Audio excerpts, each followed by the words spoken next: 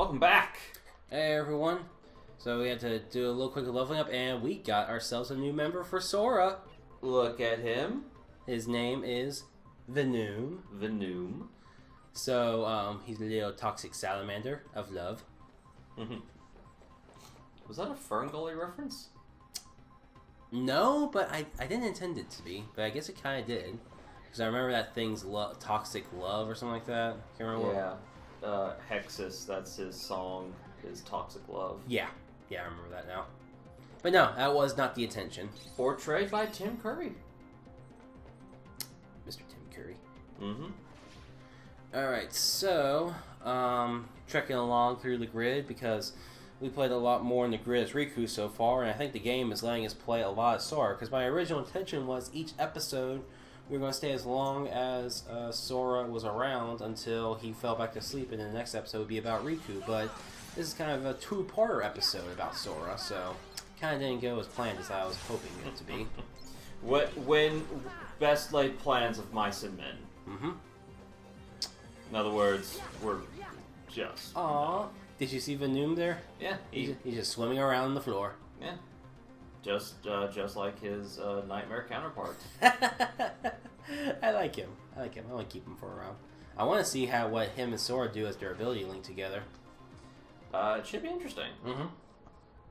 And now, since we have two partners, we have a joint link. Oh, let me tell you, those are fun with Sora, so I think you're going to like it. Alright, let's see how screwed up this one is. Mm-hmm. Why are you excited? Sora's always just a little kid. My goodness. You idiot. I don't have any handles. Yeah, I'm not a bicycle. The name's Sora. I mean, seriously, without Donald and Goofy, is he just, like, totally freaking lost? Yeah, pretty much. Stray program recognized. Hey. Oh, look! These big men with weapons and scary looking might actually be bad guys. Wow, he's just like, this is so unfriendly. Well, I mean,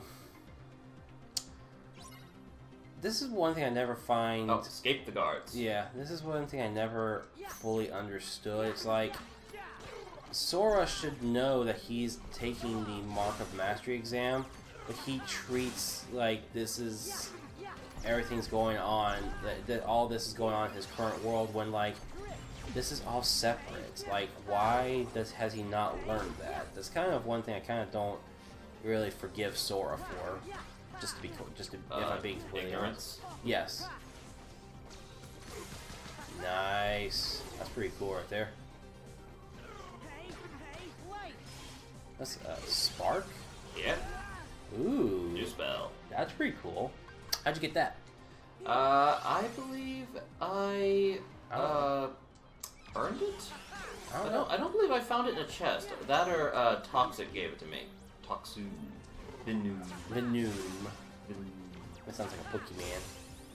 It really should be, doesn't it? Yep. Good job, Venoom. Infinity up. And run over. And Oh wait, there was a chest right hack. behind. Alright, you're gonna hack it first. You got Yeah, because if not, it'll just keep hitting me. Yeah. So back to our little hacking business as before. Yep, and now you are a transport vehicle, and you will not shoot me when I try to get this chest. Very nice, good stuff. You will learn your place. Oh crap, there's more. Oh goodness. Oh god. Those guys are just relentless. And so that was Spark. Kill. Or don't. That's cool.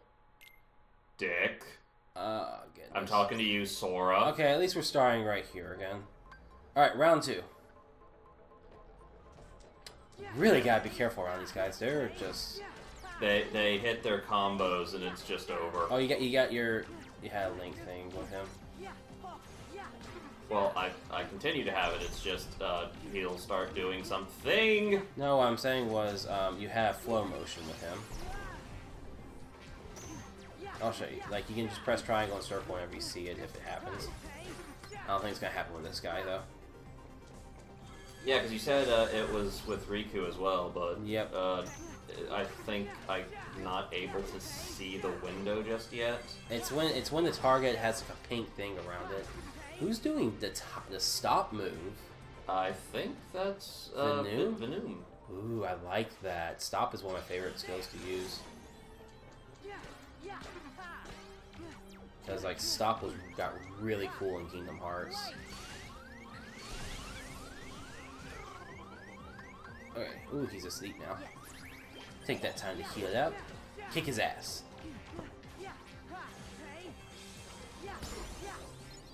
Ugh, bastards. Yep. May want to heal yourself again real quick. Good job.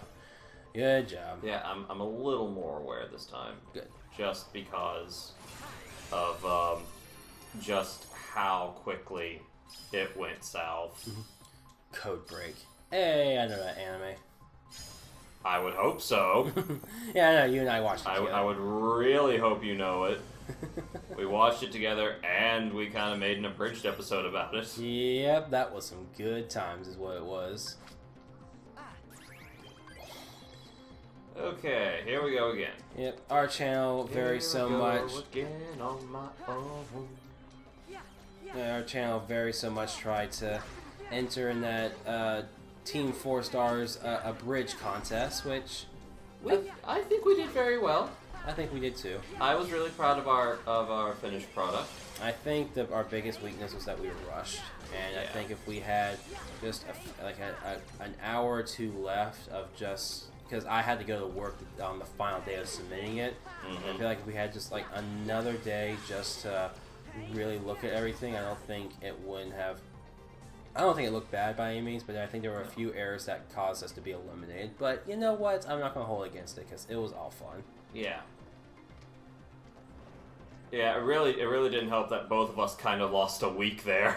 Yeah, because like you and I were talking about it, and then like halfway through the month, we were like, "Hey, dude, you want to try this out?" And we were like, "Yeah, sure." So we had to really. Well, it wasn't rush. just that; it was that I was sick. You had to go out of town. It was just like 3 different levels of we lost a week. Yeah, there's because no way around it. Because me and my fiance went on vacation with friends. You need to heal yourself now. And you were literally coming to our apartment. We gave you our key so you could come in and edit a little bit. Just as much as I could while you were gone. Yeah, so we really had to master our time management skills at that time. There you go. Be in circle. Oh, never. There we go. I want to see you hack him. Switch target. Moving. Do moving spark. Spark. Moving spark. I'd love to if it will highlight the right fucking one. Why aren't you? You just press circle and square. No, it keeps changing. I know it does. Okay. So if I hit it wrong too many times, it just stops. Are you controlling him? I am. Oh, And I self-destruct. Oh, so self-destruct. Okay, that's what I was wondering if that was what it was. That's pretty cool. I like that. Yeah, but if I hit the wrong one too many times, it knocks me out of it. So I can't just keep hitting the same one over and over. Gotcha. So I basically just try to keep... You are really having trouble with this whole jumping off ledges thing. Is that when it gets close, it doesn't matter. I mean, seriously, you can look at my hand. Look at my hand. I'm looking. Wow. It just chooses not to read it, like, on a continuous basis. So I guess we'll just have to go over to the teleport. Okay. And see where that takes us, because it might help us get up a bit more. I'm just saying, you could have jumped up and then done your little air dash forward, but yes, this works too. I think that's what it wants me to do. Is you go into the flow motion. Yeah. Anywho. Still gotta escape from the guards, I see.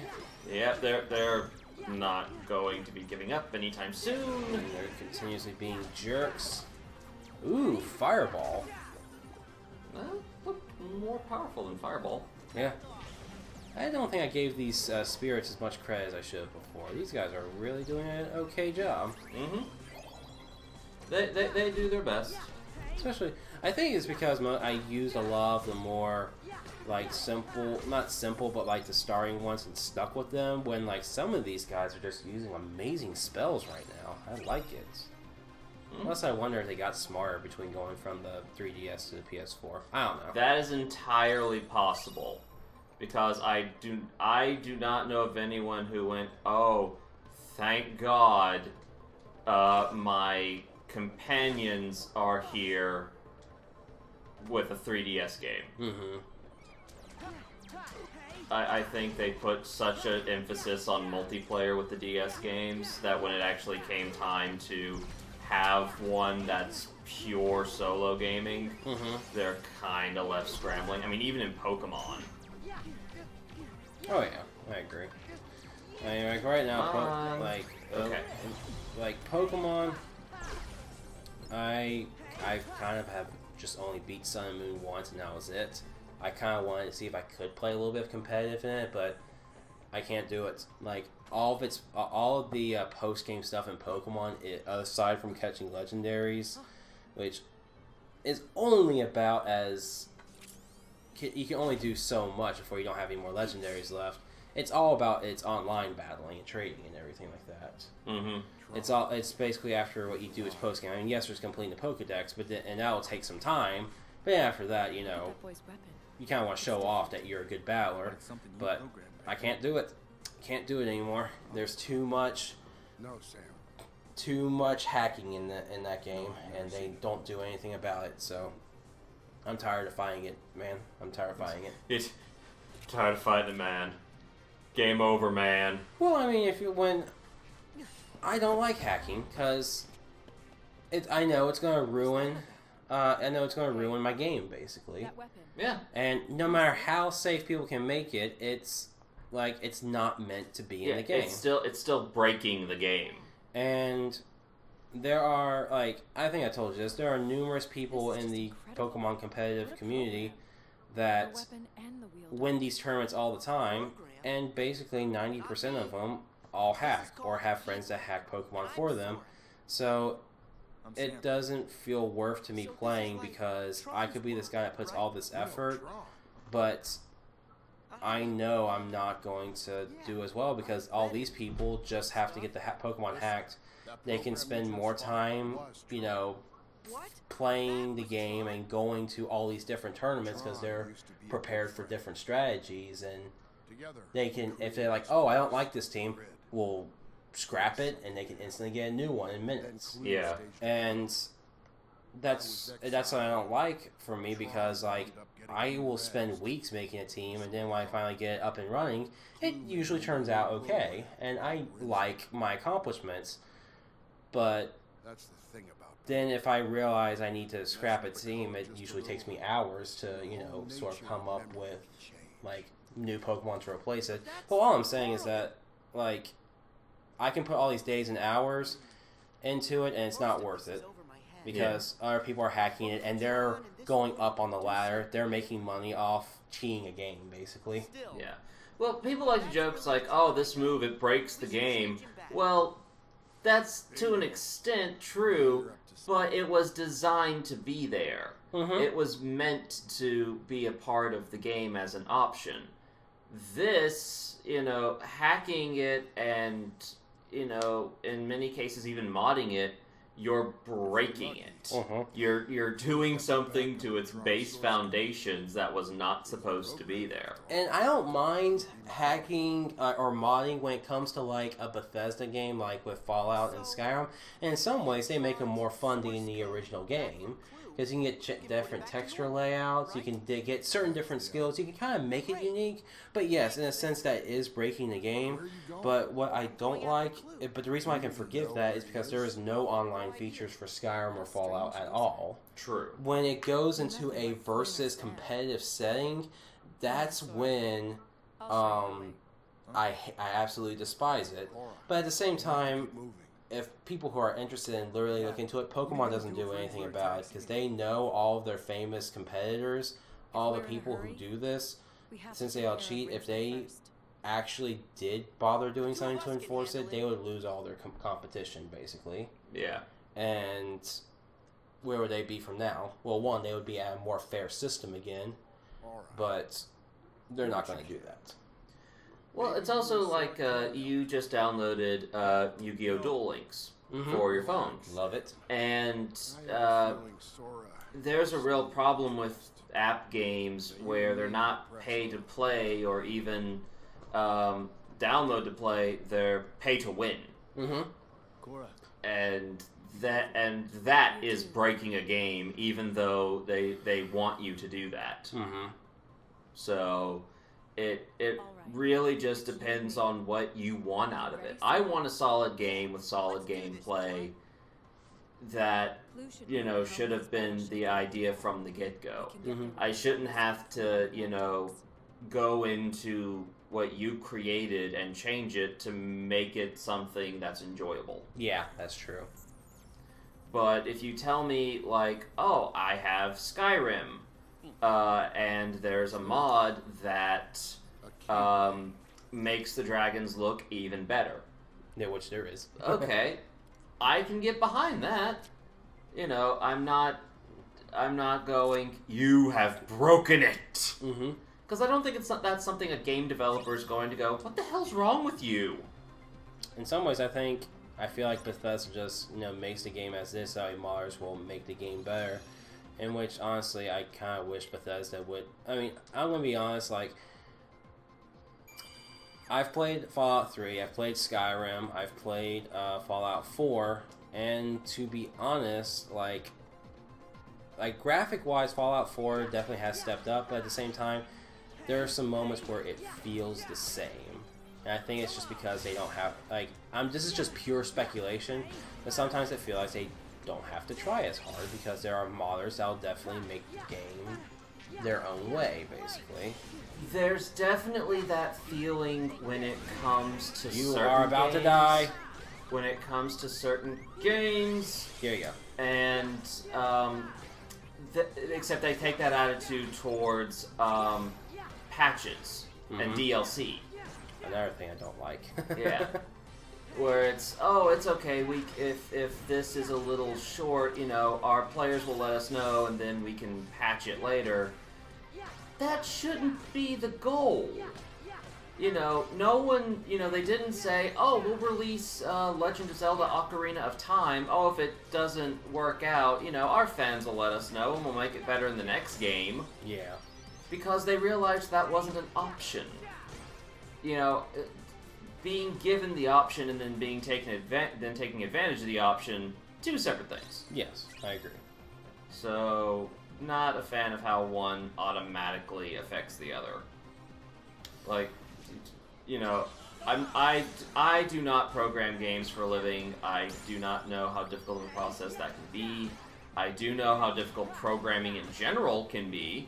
But the idea of breaking a game should never be an option.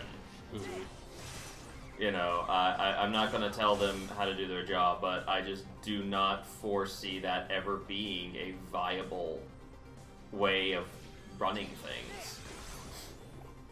I agree. I remember the good old days of when you bought a game for, like, say, $60. You had a full game. Not, here's $60 for a game, here's $20 for a first DLC, here's an extra $20 for the second DLC, here's another $20 for the third DLC, Yeah. and here's like $5 for concept art. When video games used to reward you with concept art whenever you actually beat the game or did some sort of completing facts to it, you know what I'm saying? Or even the DLC in and of itself. Yep. It's the, that was the bonus if you got 100% completion, and stuff like that. That was your reward, is you had all these bonus missions, or concept art, or behind-the-scenes footage, or what have you. You know, it wasn't, you know, it wasn't something you felt you paid for with money, it was paid for with effort. Now, one time I liked DLC was the Borderlands series. I thought they did a great job with DLC for the first and second one, because for the first game, it kind of got rushed out a little bit because I felt like the finished product of Borderlands 1 was okay, and even though I know they wanted to do more, but it got so popular, and you know, and then at one point, after enjoying playing through Borderlands 1, like, you know, about a few months later, it's like, hey, here's some DLC for our fans. Okay, yeah, that I can get behind. There was extra story, new adventures, and that was fun. And I like it when it's in that purpose, but sometimes when you look at games now, it just feels like, okay, here's this game, by the way, here's DLC. There's like purposeful DLC. I like to think that DLC could be like an accent where like, hey, people really like this game. Let's give them more for it. You know what I'm saying? Yeah. It shouldn't. The idealist in me is like, okay, I shouldn't have to pay to be a fan. Mm-hmm. And I love.